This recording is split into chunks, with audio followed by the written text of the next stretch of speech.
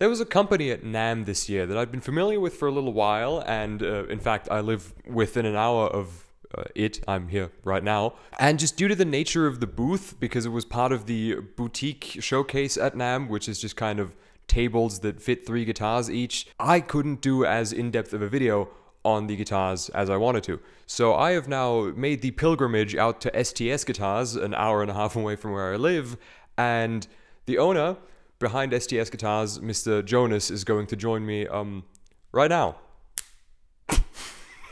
And here he is, and here is his latest creation, the STS Fuji. And that guitar is what the video is about today, because it's rather expensive, and I would like to get to the bottom of why it is as expensive as it is, and have a little bit of a conversation about if that's worth it. And I'd like to include you in that conversation, but finish the video before typing angry comments, please. All right, so Jonas is gonna let me and you in on first of all, like, what goes into building a guitar like this, how long it takes, and also just why it is priced the way that it is, because $8,000 is not cheap. So for all my guitars, I always try to build them, or I build them as high spec and high end and as high quality as I can build them. So what does it mean? It means that the craftsmanship in general is up where the best are, so that you feel at home and feel that it's a really easy to play, nice to touch guitar. And for that, a lot of hours go into making that. I mean, all the others have machines that do all the routing and all that, so you save a lot of cost to that. But from there it starts where it distinguishes from a guitar to a good guitar to a fantastic or absolutely great guitar, which is a playing experience that I still think no machine in this world can create. This has to be man-made, so to say.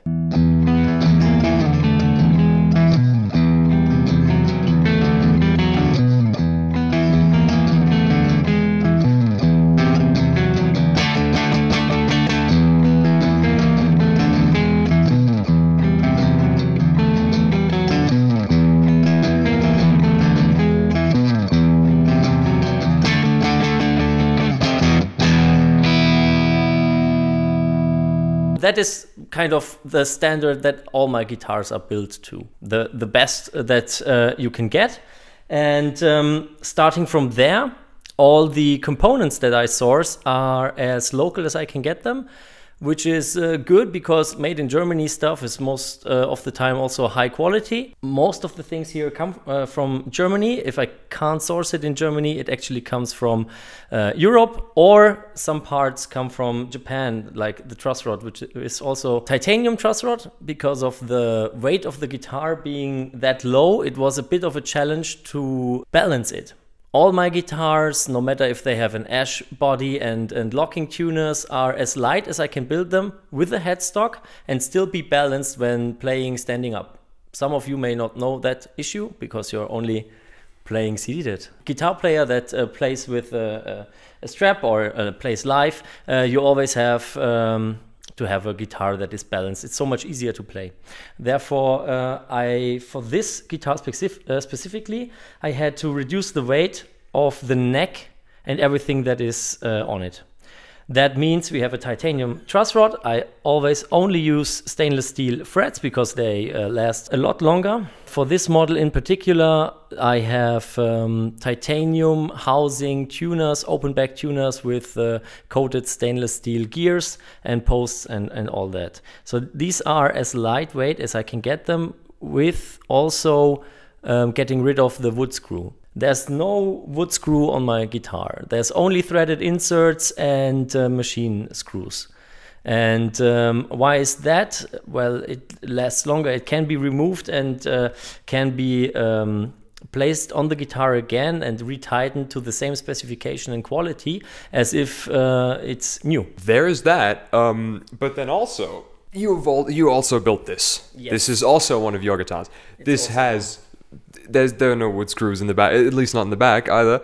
These are also threaded, bolts and all that, which is great. What makes this not 8,000? is my question, and not just my question, also everybody else's question, because this is this is how much? So this particular one would be 3,600. That is less than half. What gives? It's hard to tell you all the details, but let's say the tuners on this guitar cost more than all the hardware and everything that is not wood on this guitar. Still, if I chose the ones with the high quality aluminum housing, it's still a little more than all the hardware on this guitar.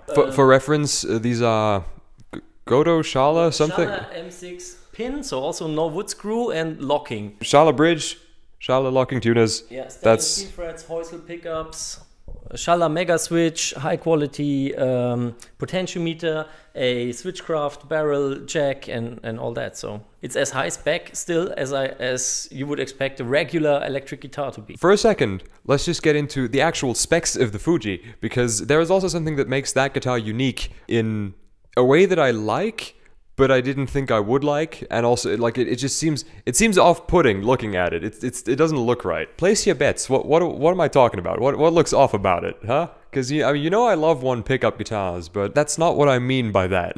I think there's a type of player for every guitar, and I watched a million videos on YouTube on more jazz-oriented playing, blues-oriented playing, and I have to say that most of the time all I saw was a switch put on neck pickup.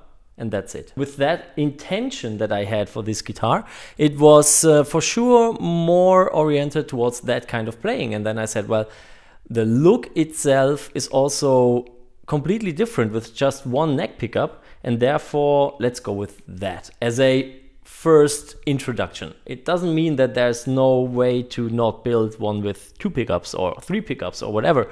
It's just that, well, for this first model, I thought that this is a great idea and tailors towards the use that you would normally see for such a guitar. Right, so I suppose this is very, very targeted towards a certain kind of player, because in the same way that I love and sort of collect single pickup guitars, but ones with a pickup in the bridge, because I don't need a neck pickup to play leads, and a lot of the time I actually prefer the kind of sharper sound of the bridge pickup.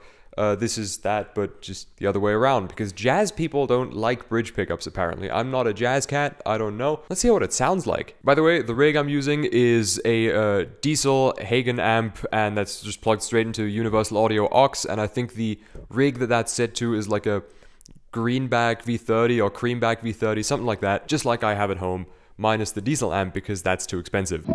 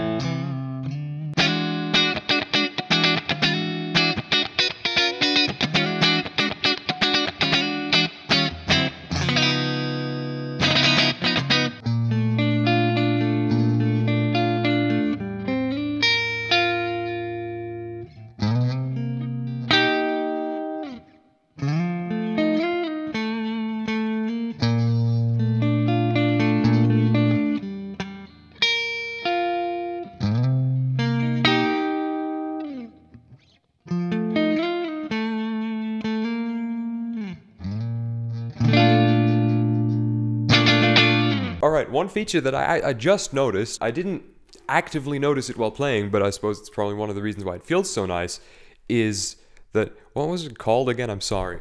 I call it edge scallop.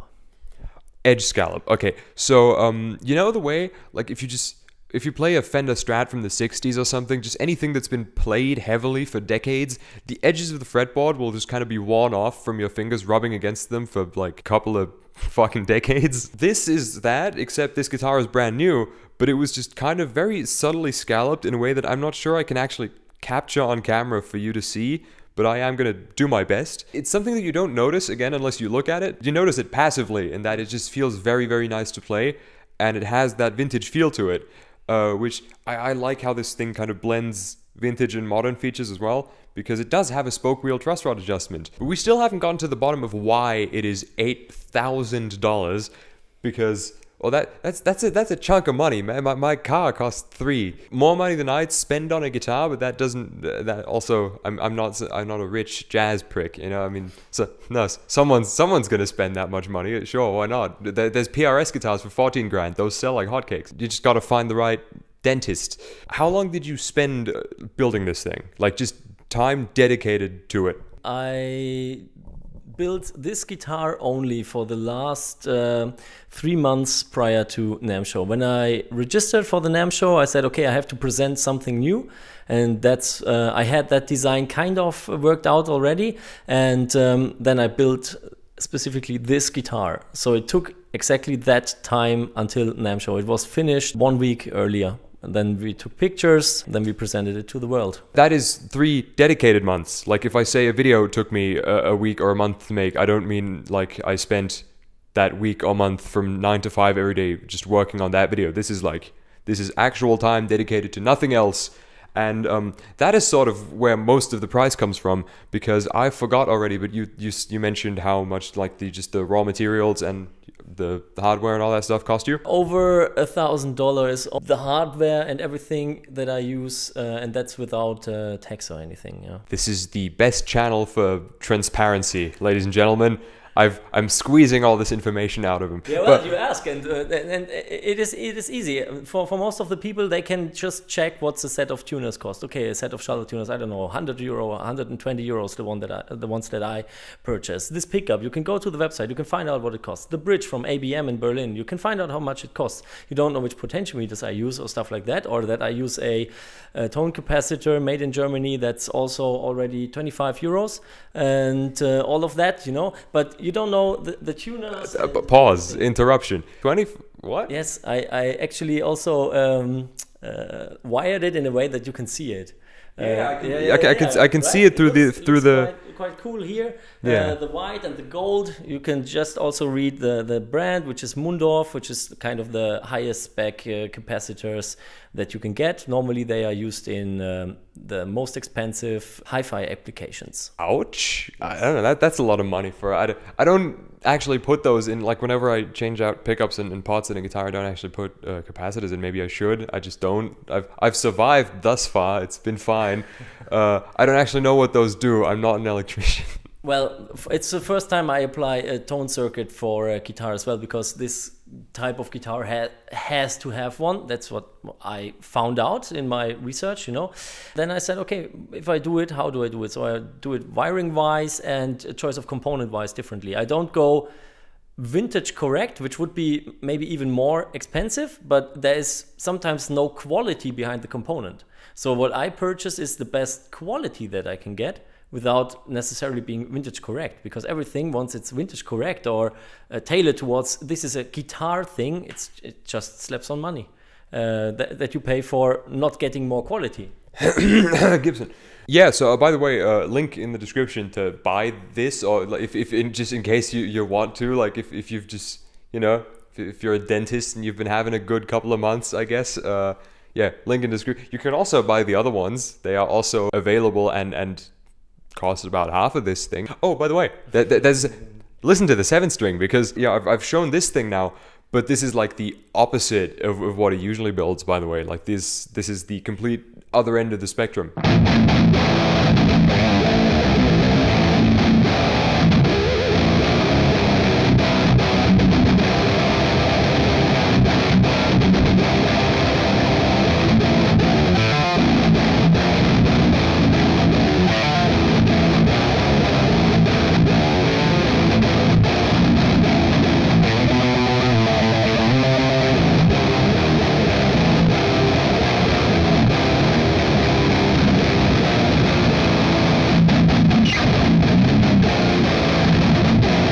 So that was the 7-string. What's that model called?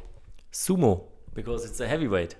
Ah, there you go, man. These are all. Oh yeah, you explained the Fuji name in the NAMM video, but just do it again. The reference is to the Mount Fuji, so the summit, which is like the perfect mountain. And as this is a carved top, I thought that, well, this kind of matches, and it's just beautiful to look at. And this, I think, is also a carved top that's just beautiful to look at. As all my models have Japanese references, that was a logical conclusion for me. I wouldn't buy this, but that's also because I am very, very, very uncomfortable in the area musically that this thing kind of forces you to play. Like, I actually memorized the couple of chord progressions for the demo when I was at home, because I'm so very insecure and uncomfortable in that area of music. But maybe that means I should have something like this.